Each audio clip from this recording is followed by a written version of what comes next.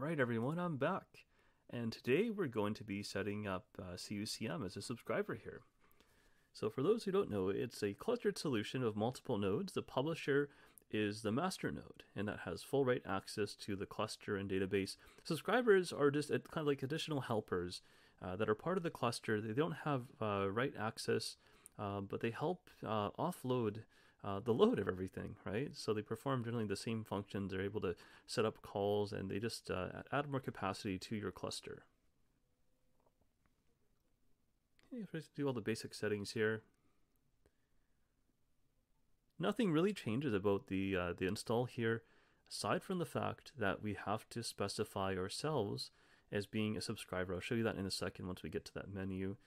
When you're assigning the IP, make sure that you have the right IP. That IP in the same subnet as your publisher, so they can hopefully communicate, or if there's routing between them. But generally, your subscriber is going to be probably in the same location as your publisher. Also, make sure that you're not conflicting IPs.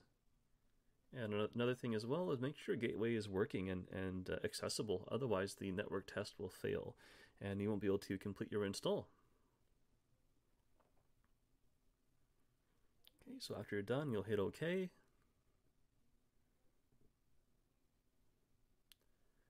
And I'm going to say no to DNS at the moment. You can enter the platform admin. So just enter your admin as the username and your password. You can change the username too if you like. This is just for the certificate. In my case, this is just a testing setup and doing, so it's not really crucial for me, but if it's real life and a formal deployment, you'll want to put something more meaningful and probably likely have a valid certificate, not something self-signed. Okay, so see here, we're saying that it's not the first node in the cluster. That means it's a subscriber. It's also warning us we have to add the first node to the publisher before we can continue. If we don't, it's going to fail as well when we're trying to connect. So it's not just enough to specify later on here the IP of the publisher. So I'm showing you here, if we log into the publisher, go to System, Server, and Add New. And in here, you have to click on Next and specify the IP that you just configured in the previous menu. Right, so that's the IP of your subscriber. And you can give it a description, but really it just needs the host name or IP, and then you'll be good. So you got to save that. So this is the common issue that some people have. The menu does warn you, but anyway, I think it's good to just show the whole process here. So we're just waiting for it to save.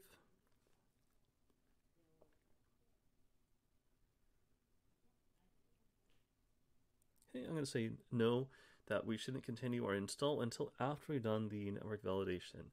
So here, we're going to enter the host name that we have assigned to the publisher, and also most importantly, the IP and the security password. So if any of this is wrong, then you're not going to be able to proceed. I said yes, or sorry, no to SMTP, and we're going to hit OK because platform config is now complete. Basically, this next section here is just waiting for a bunch of RPMs to install. Yeah, first we have to format the disk by saying initialize.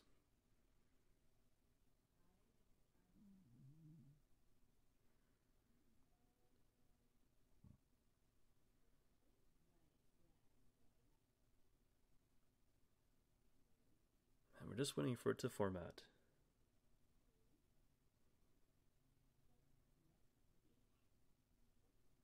Yeah, this is what I was talking about. This is pretty normal for any CUCM install. Just Anaconda, just installing all the dependencies and packages that we need to get going.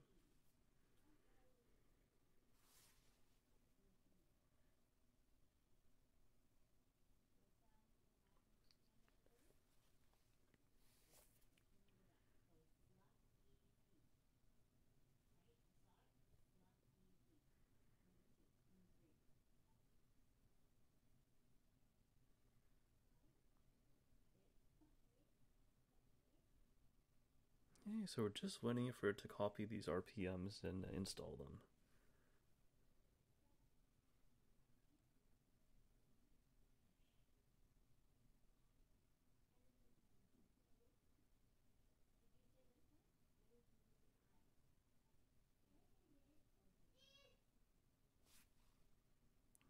You'll also notice it disabled the root account. That's kind of interesting. Cisco just doesn't want anyone to break things by getting in as root, and possibly for security reasons as well.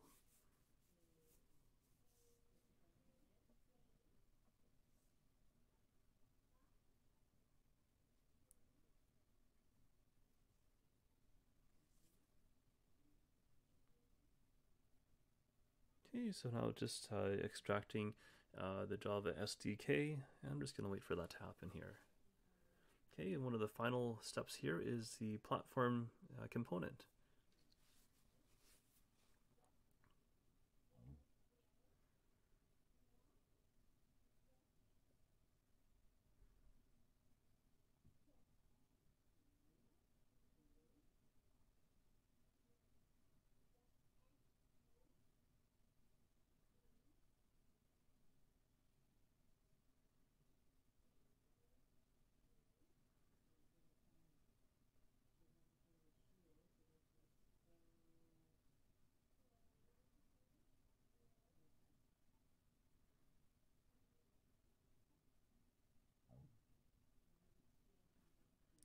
Okay, just installing more of the components for the clustering.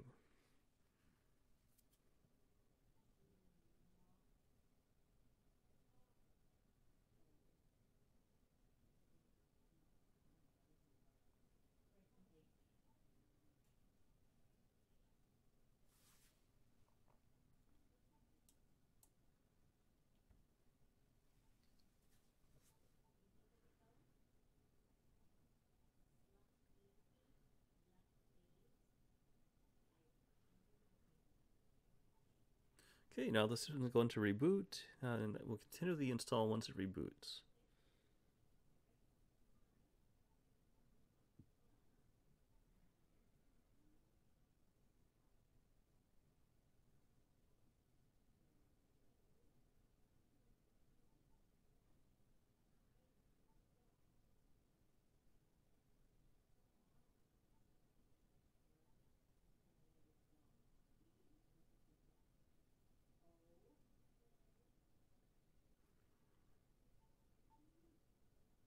Okay, so it's booting up. It's just doing all the normal stuff that you would see, mounting the root file system.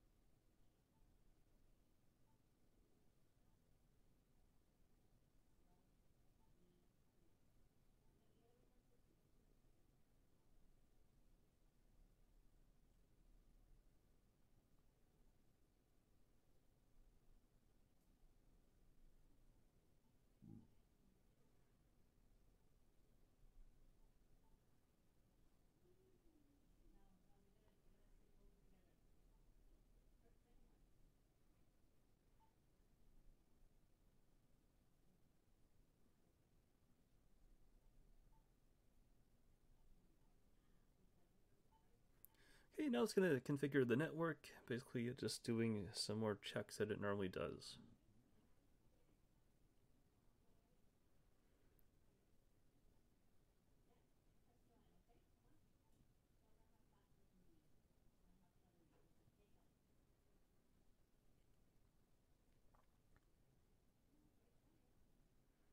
Just doing more stuff, checking the network, making sure you have connectivity. This is where sometimes people go wrong, especially if you don't have NTP running, or if you have an issue with your NTP.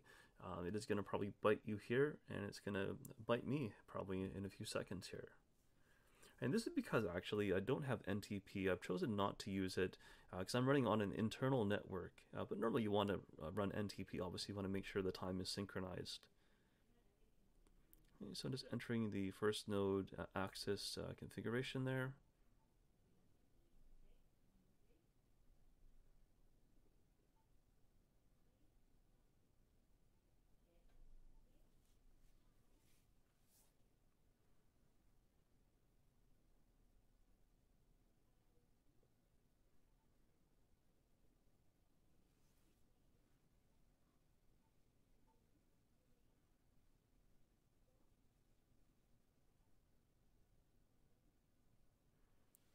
Okay, so there's a few reasons you could actually have this error, but in my case, I just happen to know that often when this happened, I know my connectivity is good.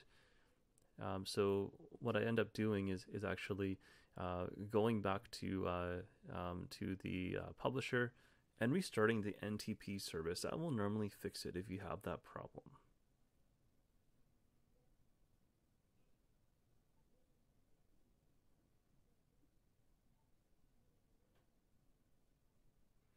Okay, and you can see up here, I did utils NTP restart.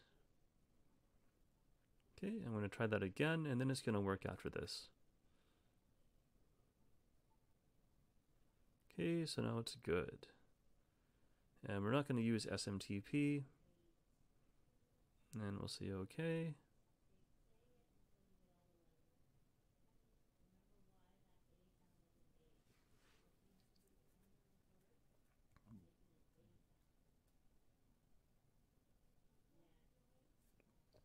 And this time everything should be smooth.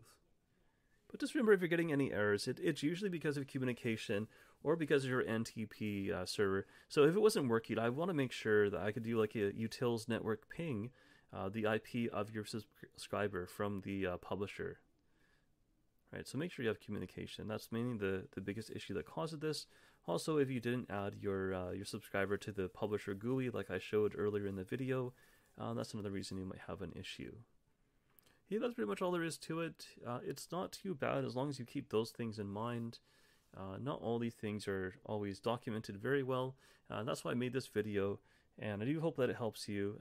After this point, I'm not going to make the video like another hour long, but it does the normal install, like your database component and all that other stuff. So you'll be fine after that, and it doesn't take too much longer after this point here. So that's pretty much all I can show you. I hope this helps you, and once again, thanks for watching, and see you next time.